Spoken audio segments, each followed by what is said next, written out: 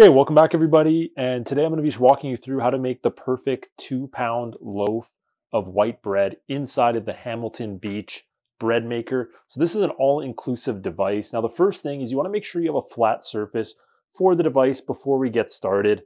And before you get started with anything, grab your actual bread pan, and we can take this out to load the ingredients actually. So you can just pull it out, you just twist and pull it out, and make sure you insert one of the paddles inside of the pan. So you can see I have the paddle inserted there. It does come with 2 paddles. Now, what you're supposed to do is put your wet ingredients first. So we're going to start off by adding 1 1/3 cup of warm water, so lukewarm water around room temperature, directly into the bread pan right here.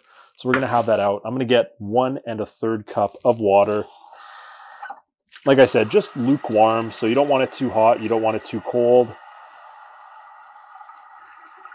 So it has to be warm enough so that yeast can activate, but you don't want it too warm.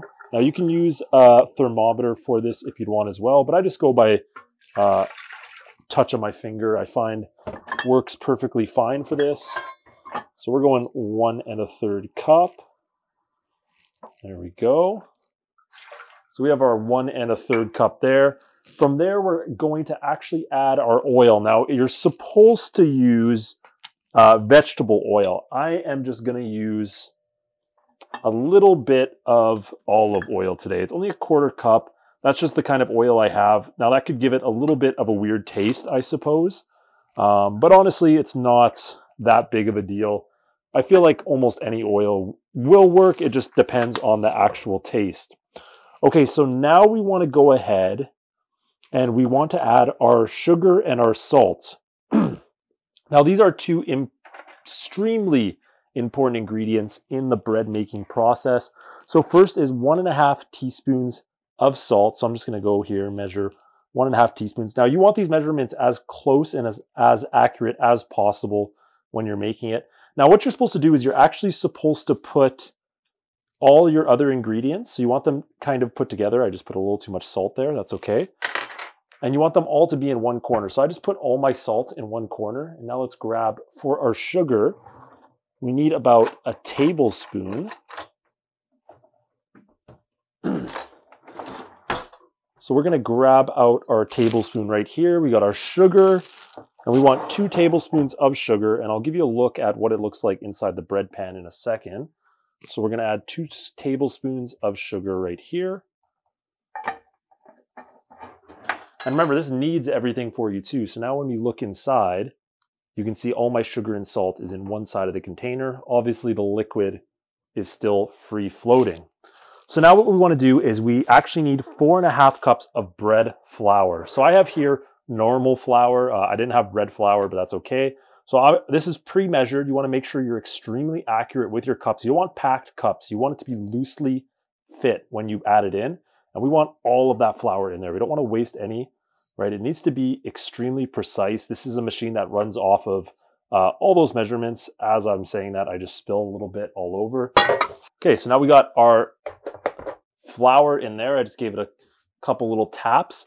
Now the last ingredient is, of course, our yeast. And for this, you need 1 3/4 teaspoons of yeast. So what you want to do is at the top of your flour, you want to make a little well for your yeast. Now this is bread yeast.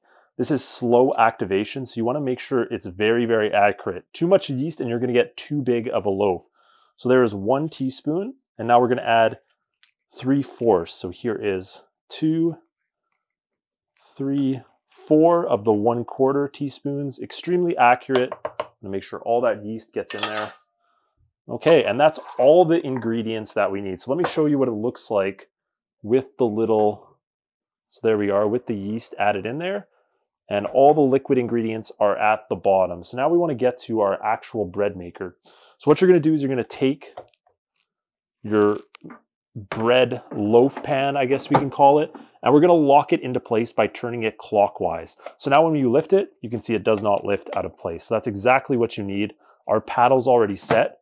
Now we can close the lid, and you can see I have it on my table here, so it's on a flat surface already.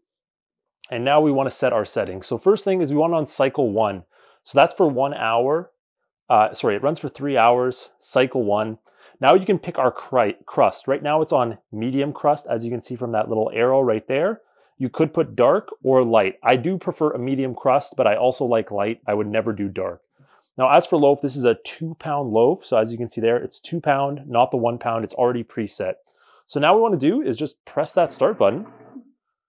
And you can see inside, it's going to start mixing our ingredients, and it's going to be on a 3-hour cycle. So this bread will be done in 3 hours. We're going to come back in about an hour, and we'll check at where it's at in the proofing process, in the cycle process, and how the bread has turned into bread at that point. So let's come back in a little bit, and we'll take a look at our bread maker. 50 minutes into the process, so you can see there's 2 hours and 11 minutes left. And when we look inside, it's already done mixing, and there's a beautiful ball of dough in there, and it's looking like it's already rising. I can really smell the yeast in the room.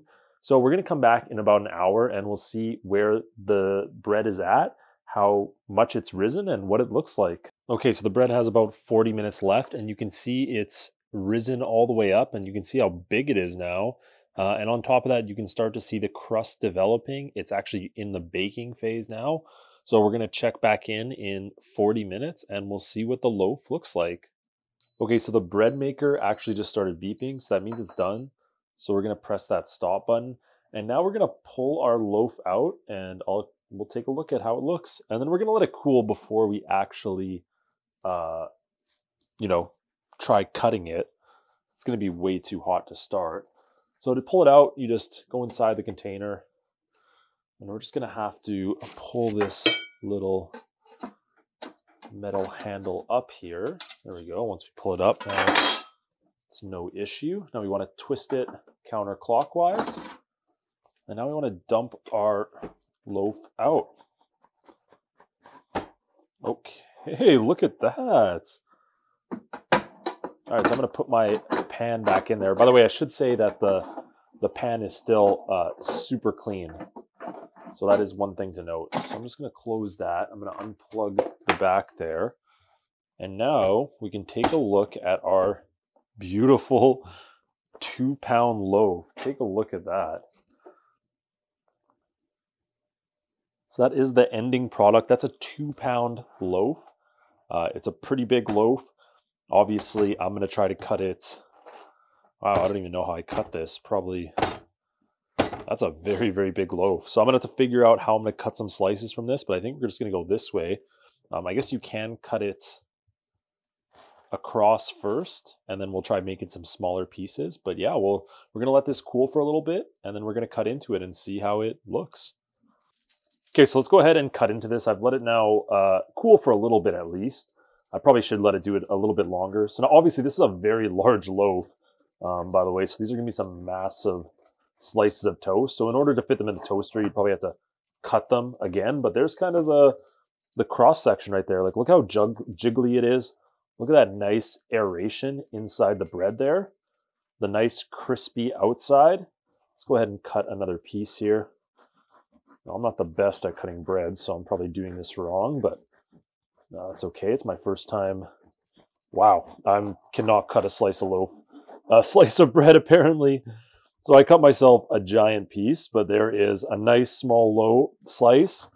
We can slice it in again, and now we have like a Texas style cut. Obviously, cut your bread straighter than me. That was really bad, but as you can see, and if we put a little bit of butter on it that I have right here, it's still a little too warm to mix it in. Now we can grab it. And that is just good, old style white bread. That is very good bread. All right, guys, hope you enjoyed the recipe today and the Hamilton Beach bread maker. Thank you so much for watching this video. I'll see you in